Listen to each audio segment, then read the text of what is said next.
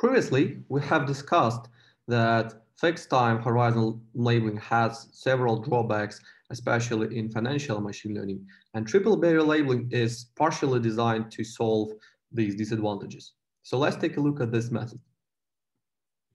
So on the plot in front of us, we can see the 12 months volatility of S&P 500 index.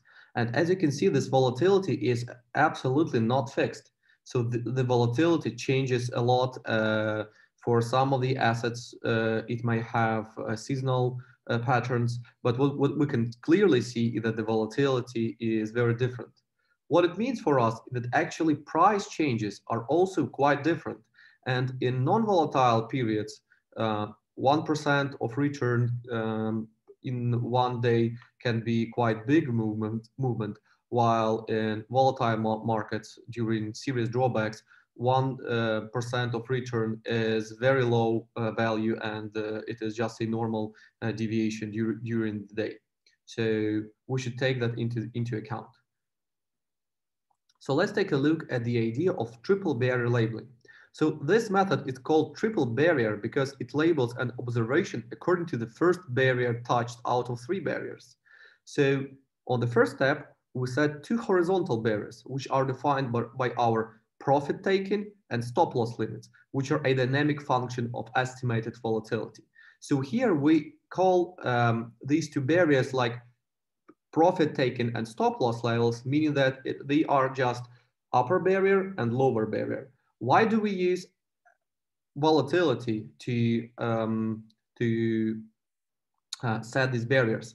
As we have discussed, markets have various different regimes, and for example, in 2017, we wouldn't use that much of returns and that wide barriers to label our S&P 500, for example, ETF, because the volatility was very low, and even 1% of daily movement was quite serious and noticeable.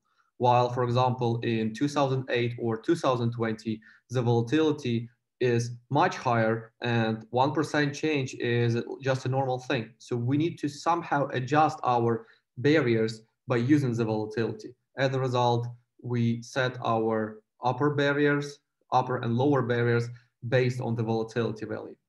So how do we do that? We estimate the volatility of our returns, and we set a multiplier for that volatility to set upper and lower barrier. What we also set is so-called vertical barrier. It is defined in terms of number of bars or time elapsed since the position was taken. So why do we need this setting? Because that's quite usually how most of the traders or asset managers think in terms of a position. They either want to have a fixed profit level, or they will close the position on stop loss level. But if nothing happens between these 2 periods, they will just close the position when, for example, a week or 2 weeks time pass, and that's it. So let's repeat once more. Triple barrier labeling labels the event based on the first barrier which is touched. So if, for example, we touch upper barrier, the label value will be equal to 1. If we touch lower barrier, the label value equals -1. If we touch vertical barrier, that's a question. We can either label this event as 0, meaning that nothing changed, nothing happened on the market, and it will be the first state of our market. So long, short, nothing happened. Or we can just take the price at that period of time and take the sign of the difference between start price and end price by that period. So the slight modification of triple barrier method is so-called meta labeling, which is quite actively used in financial machine learning.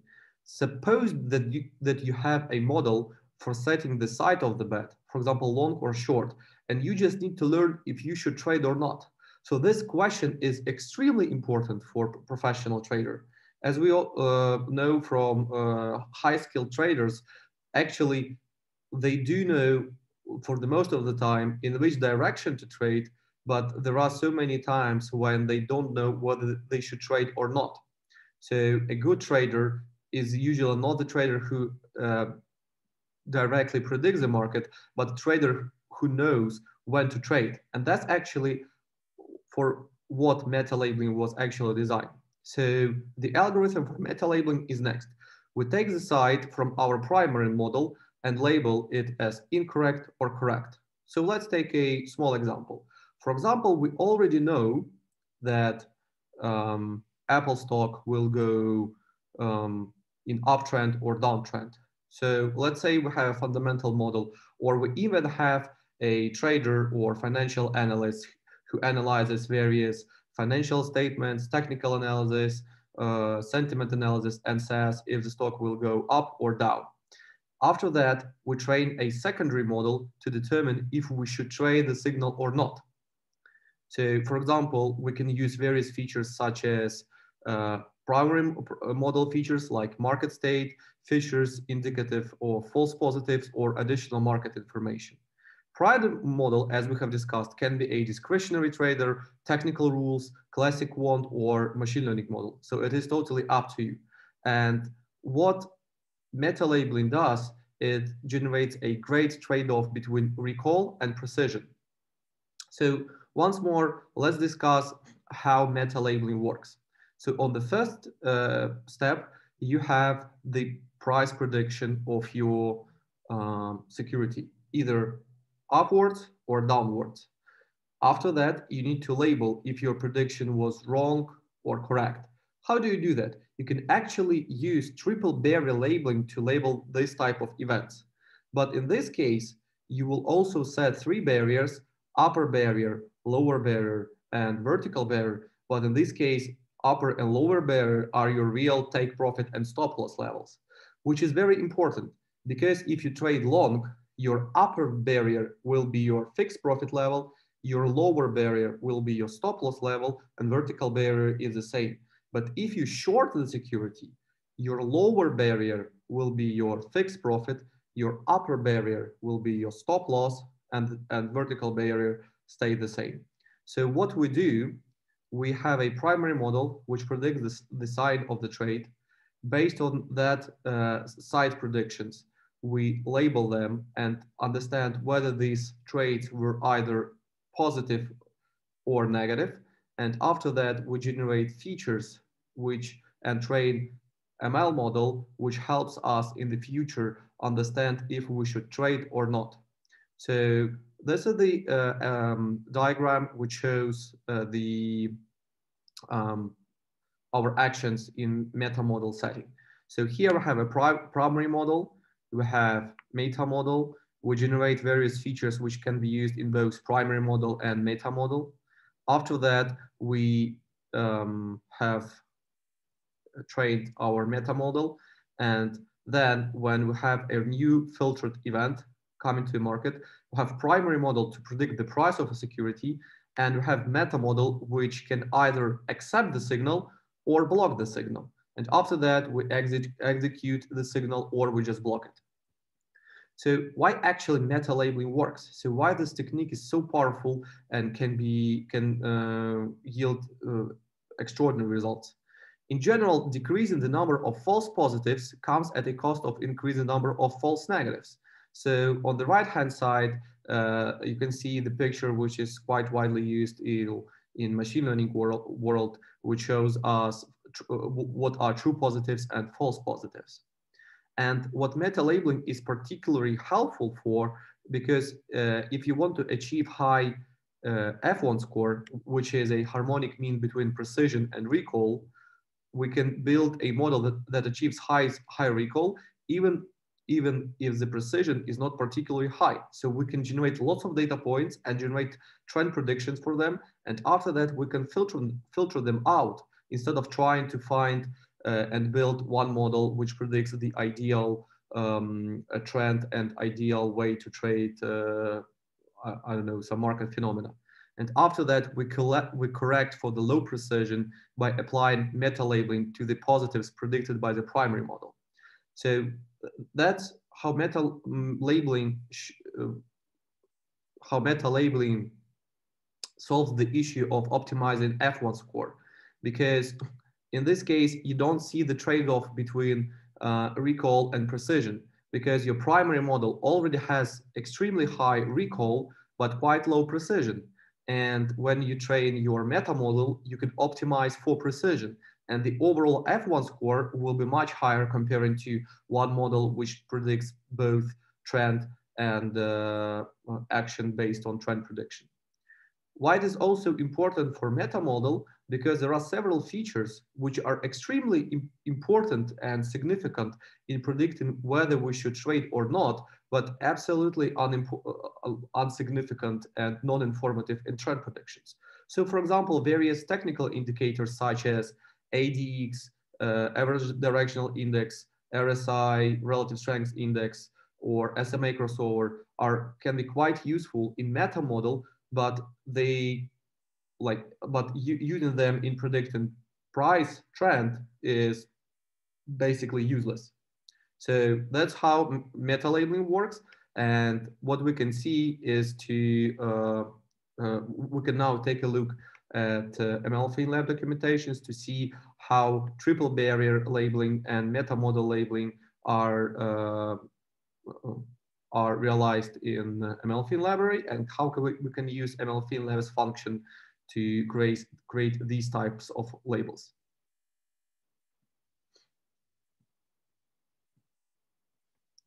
So here we can see the same picture for the diagram which we had in the presentation. So we have our primary model, have features, we have our features plus primary model, we have secondary model, and we can either generate prediction of 1, which means to trade, and 0, which means do not trade in meta model setting. So let's take a look at functions which are useful in creating triple barrier labels. So the first function is called add vertical barrier. So here you can see the parameter, which is T events. And that's what we have discussed at the beginning of our lecture. So T events are indices which are filtered out from your data set. So these are filtered events which are used to train your model. We can also see here that we need close prices. And here we have number of days, number of hours, number of minutes, and number of seconds. So basically, this function generates vertical barriers based on your needs. So if you would like to add vertical barriers to your T events, for example, 5 hours or 20 minutes, you can use this function to generate vertical barriers. So the next function is so-called get events. And this is actually one of the main functions which are used in triple barrier labeling in ML FinLab. It takes close prices and inputs, your filtered events, array of profit taken and stop loss. As we have discussed, do not confused by the naming of profit taken and stop loss. These are actually multipliers of volatility, which are used to set upper barrier and lower barrier. So if you would like to build a trend model using triple barrier labeling, your barriers should be symmetric, meaning that you set up, for example, 2 and 2. In this case, you won't give more preference to one side comparing to another. Here we can also see target. Actually, target is a volatility estimate which is used to set our upper and lower barrier. So we usually, as we have discussed, use volatility as target, but you can also, for example, use implied volatility. So it is totally up to you. So this values from target series will be multiplied by your profit taken and stop loss multipliers, and based on that, your upper and lower barriers will be set. The minimum returns just simply helps us to filter out labels for which we have the minimum return lower than a specific value. Why it is important? Because sometimes you have transaction costs in our trading, and we don't want to trade too small price changes in our model. And we can also see that we have here vertical barrier times, which equals to false. So what it means is that we do not add vertical barrier here as a default value, but if we previously use a function called add vertical barrier, here in this parameter, we can set panda series of vertical barrier times, meaning that this function will understand that we have vertical barriers for our filtered events, and it will be taken into account when we apply triple barrier labeling to our filtered events. And the final and very important parameter is site prediction. So get events function can be used either to label triple barrier labeling in classical setting, which we have discussed earlier, and also to generate meta labels. So if we have site prediction, our PT and SL, profit taken and stop loss, really become our profit taken and stop loss. And as we have discussed, if we have -1 as site prediction, and we have profit taken equal to 2 and stop loss equal to 1, it will mean that actually our lower barrier will be more distant comparing to our upper barrier, because upper barrier in this case will be our stop loss, not profit taking. Okay, so this function get events is used to generate triple barrier labelings, and the final function is so-called get bins. So basically, if you use meta labeling, this is the final function you should use to convert your triple barrier labelings into meta labelings. So what this function does, it actually measures the return which was generated during our meta labeling filtered event. So it takes triple barrier events from the previous function as input and close price series to measure the return of a label. So we have discussed how to use triple barrier labeling and meta labeling on practice, why it is much better to compare it to fixed time labeling. And in the next part of this lecture, we'll discuss a separate type of labels, which are called trend scanning labels, which are actually extremely useful and applicable if you want to build a trend prediction system.